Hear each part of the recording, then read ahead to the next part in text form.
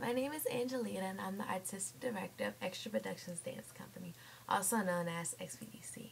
I started XPDC in July of 2012 when I was only 14 years old. The reason I started the company is because I had been dancing since the age of 3, and 2 years ago I stopped dancing at my studio. And I wanted to continue doing what I love and what I had always loved, but under my own management. So I actually started my company by sending out a text message.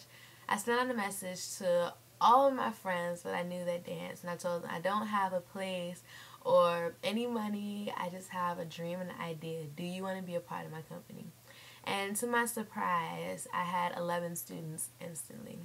Our first performance was 3 months later at the Prince George's County Fair, September 8th and September 9th of 2012. That was our breakout performance. We performed 4 dances, and we got a lot of publicity and advertisements and have gained students since then. Now, April of 2013, we have 26 students, and we have 4 shows in the month of May alone. And actually, we are performing at Six Flags this Sunday, so at the Dance Fest. So if you're going to be at Six Flags this weekend, come on Sunday so you can come and see us. I guess, never could I have imagined that the company would go so far. It was just a dream. I had no money whatsoever. I just had support and love and people who believed in me. In regards to goals, set your goals high.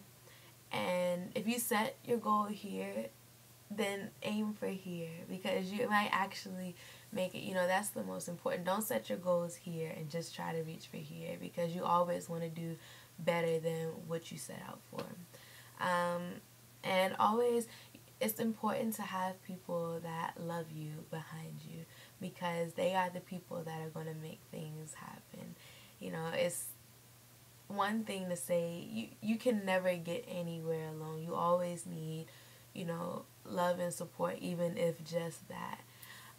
So yeah, I can't really think of anything else to say, but thank you for taking time to listen to me, and I hope to meet some of you guys soon. I hope to see you guys at the Six Flags, and yeah, bye guys, bye Miss Linnell.